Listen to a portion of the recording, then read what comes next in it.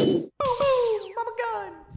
This next-gen demo is presented by State Farm. Rev 3 Games at E3 Vivid Touch booth. I am now joined by a man who's, well, his original game, or at least how I first got to know him, warmed its way into my heart in every way possible. This is Ryan Fleming of Sucker Punch. You guys once made Sly Cooper. You're of course now known for the infamous franchise, and infamous Second Son, which will be coming to the PlayStation 4. Thanks so much for your time. Oh, thanks for having me.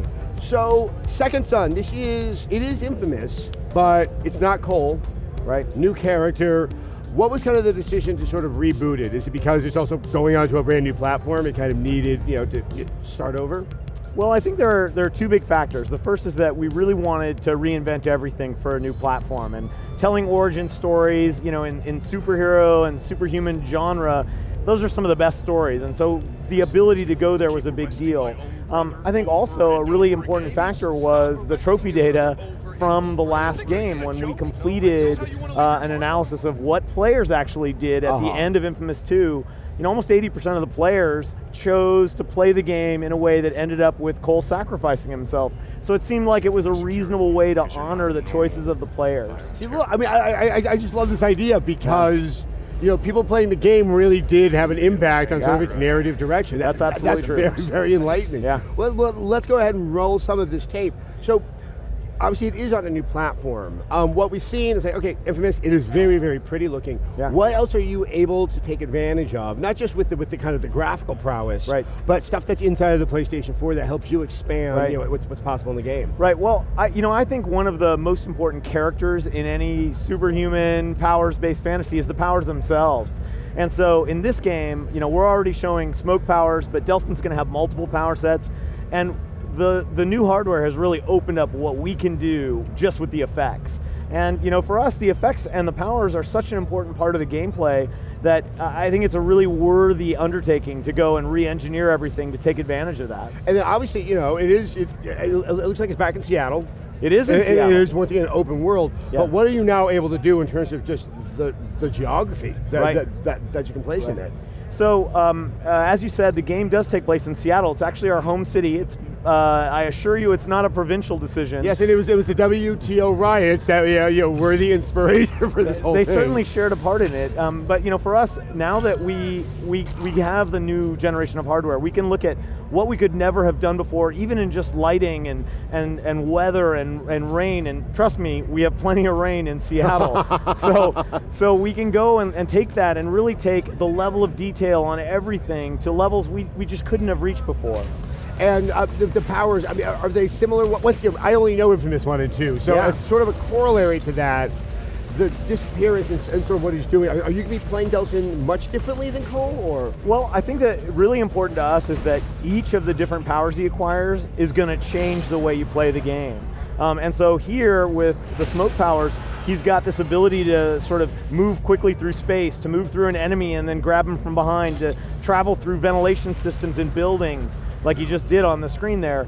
And all of that changes the way you play, and when you get other power sets, I think you'll expect to see some changes in that. And then, as you all, the old standby in Infamous is that how you play it kind of karmically matters as well. And so whether you're playing kind of on the evil side or if you're trying to be, a real hero, that will also affect the way the game plays. So, I think there'll be a lot of control by the player and how the game actually goes. Are you tinkering at all with like playing him good or bad? Like if you go back to the original Infamous, right?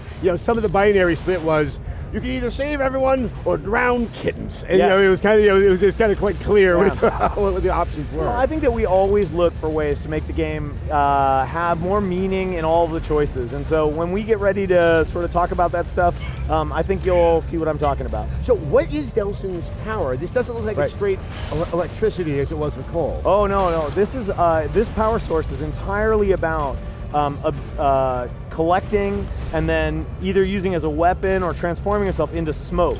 And so all of these powers that we're showing here today are all derived from the smoke power source.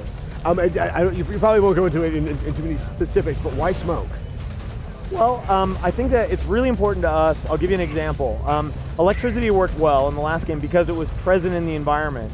and smoke is something that you might find in the environment. And so that makes it a reasonable choice. We can't choose to have our power source be, unobtainium. It's got to be something that's present.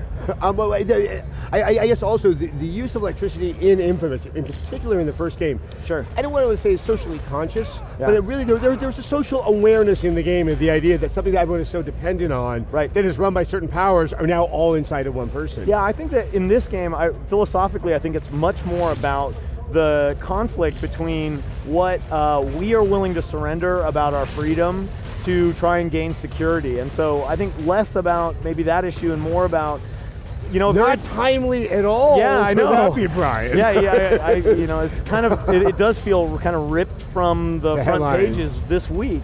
But it's very much kind of at the philosophical core of this game is that tension. I mean, we're starting to see this more and more, where we are having games that kind of are aware that it's part of a larger cultural spectrum. You guys, I think, were kind of first out of the gate with the first Infamous to do that. I mean, how do you sort of see games as a viable way for social commentary or being part of sort of a larger discussion? Well, I think from our standpoint, I think one of the things that makes this game interesting at a thematic level is that we're not here to say, hey, one side's right or wrong. I think if we do our jobs right, we'll actually present compelling arguments on both sides. And the game can become a discussion point, a way for people to think about the world around them and the choices that we're making collectively. I mean, it's interesting because the way that you as the player engage yourself into the narrative, in the case of this, you can actually sort of affect the narrative. That it's, there's this sort of real life and there's how we like things to work. Yeah. It's something that's a little bit more pop. But this is a pretty normal thing. I mean, a lot of philosophy books have been written that are, done in that way. So, I think what we want to do with Infamous is let people explore the space. Also, back to the game with some of the fascinating technical. I mean, you have a lot of destruction now. Yeah. How destructible is the world, and how does that affect your ability to do level design? I was just talking with the DICE people for Battlefield 4 and how that changed with their multiplayer. Well, I think that, the level of detail, including destruction, that we're able to bring in this generation is obviously dramatically improved from where we were last gen.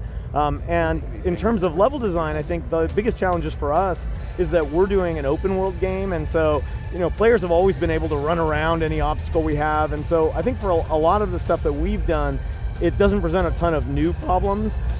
It really is just kind of our way of letting players have more freedom, and destruction is part of that freedom. It definitely shows you can affect the world around you. One final thing, this is coming out in the first quarter of 2014. What was the need to not be able to have this at the launch of the PlayStation 4? We're going to launch this title when it's as good as we can make it, and when we spoke with Sony about the right launch window, we decided this was it. So we're excited to be able to continue to work on the game for as long as they'll let us, and they'll have to drag it away so they can go to manufacturing. Well, I know I have to wait a little bit longer, but I am still as enthused as I was when I first saw it. Brian, it's always a pleasure to talk. Hope we get to do it soon. Look forward to it. Thanks, man. Remember, in real life, you can't just reload your last save. Take your insurance game to the next level. Visit statefarm.com.